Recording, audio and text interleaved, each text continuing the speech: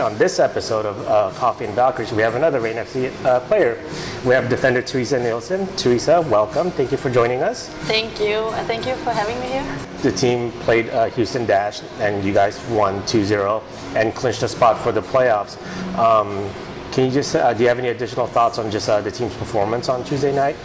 I think Tuesday was a really good night. We clearly fight for this spot in the playoff, and for the first minute everyone was ready and just won this spot. So Tuesday was just a perfect day to finally get the one spot in the playoff. One of the highlights from that match was the opening goal by Jodie Taylor in the 58th minute, which you had a lot of input on, because the whole build-up towards that goal was just a fantastic team effort, where you had Kristen McNabb dribble to the middle.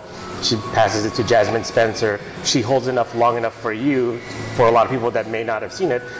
You were making your run all the way down the right flank, and then she passes it off to you, and then just as you're about to enter the penalty box, you cross it off to Jodie, and she finishes it off.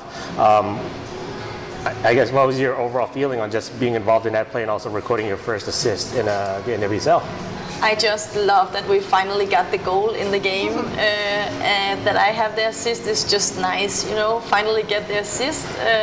It's always good to be involved in goals, but I'm just glad we're having the goals. Then I don't care who score, who get the assist, but of course it's nice to be involved, and it was a really beautiful goal, the whole setup. So I'm glad Jodie just was on the perfect spot.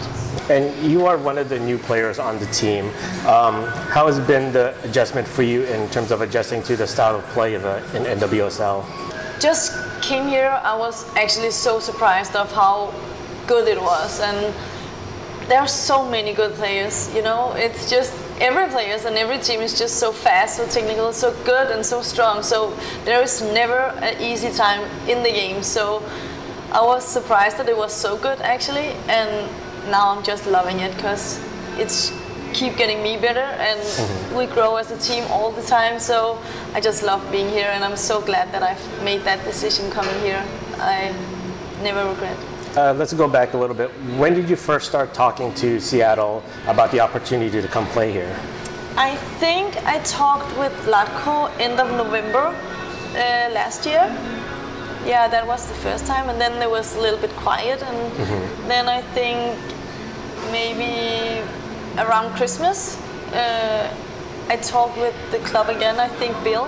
And during that time, like between your first conversation with Vlatko and your conversation with Bill, did you talk to any of your compatriots in Katrine Weyer and Nadia Nadim about what it's like playing in the NWSL, like seek them for advice? Yeah, I did. I talked with Nadia, and then I talked with Line. She was in Washington a few years ago, and then I talked to Michelle Peters, because I was in Norway with her last year, so it was perfect to talk with her, and none of them was scaring me away. They were just, you have to do it, Theresa. It's an experience and you can't say no to, especially Line and Nadia. So yeah, I convinced my husband, and yeah, jump on the plane.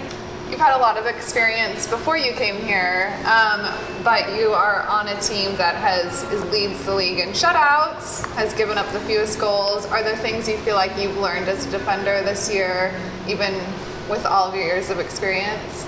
As a defender, you will never give a goal away, of course, but here we had a lot of shutouts, and that's so nice, because it will cost maybe a lot of points if we gave up the goals. So it's just so cool that we can keep the other team from getting goals, because again, it's so many good players. So when you can go after a game and say, they didn't score against us with so many good players, that's a really great thing for us, I guess. So it's just a big shoulder clap for the Reign team, the whole team, for doing what we're doing right now. Yeah. A few weeks ago, we were talking with Megan Oyster, and she told us that sometimes you just like to yell out her name just to get her attention. She even said to me the other day in training, she's like, sometimes I just yell your name just to see if you're like listening to me. I'm like, I think you're yelling my name because there's someone there I have to defend, and she just is like, no, I just want you to look.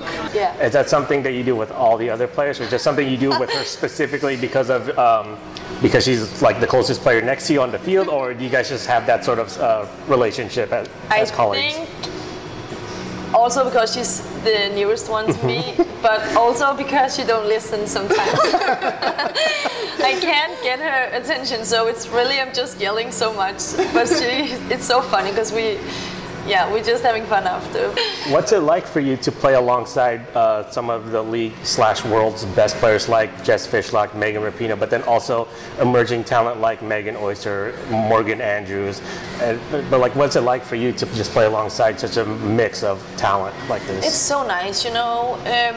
I used to play on teams maybe where we were not that many national teams players, but now I can learn from players like Rapinoe, Ali, Jess, and it's just so nice. We have a group of everything, young players, older players. I just love the group because everyone can get better in this group, and that's what it's all about, you know. Right. Always keep getting better, so I love that. Who is the one teammate with an on-the-field skill that you want the most for yourself? I think it's Morgan. She had a lot of skills, and I told her that she needs to make me a program for the off season to get all the skills. And Ado too. Ado is out of the league actually.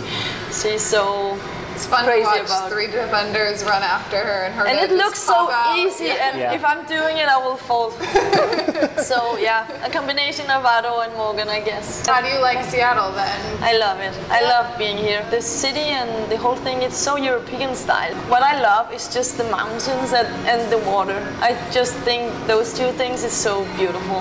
So the Snoqualmie? No, Snoqualmie? Yeah. Fall, it was so beautiful. Oh yeah, Snoqualmie Falls, yeah. So something like that, when I see the nature like that, oh, it just makes me happy. You kind of already talked about just how fast this league is and how great the players are. Has there been any other surprise for you coming into this league? I was just happy that it was that good, Yeah. you know? When people, you know, back home say, oh, it's the best league, and you would just, yeah, of course it is. Everyone say they have the best league, but actually I think it is a pretty good league. I have not been in so many different leagues, but for sure it's the best I have been in so far, and what I have seen, especially because every team is so good. You know, in leagues in Europe, there's only maybe 3-4 teams who are fighting for the championship, but here I could literally see everyone winning the championship because everyone is so good, and sometimes I actually miss just win 8-0 and just have an easy game, you know, but it's not making anyone better, so I take this because when you win 1-0 or 2-0 and you have fight the whole game, it's just so good. It's a nice feeling, and just go to bed so tired, but with 3 points, it's the best feeling. So yeah, every game here is a final, you know. Yeah.